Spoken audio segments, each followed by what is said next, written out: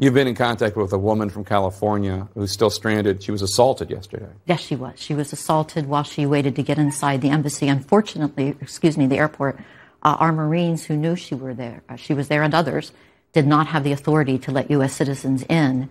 And people like her that were pushed to the back of the line were beaten severely while they waited for us, unfortunately, to respond, and we didn't get there.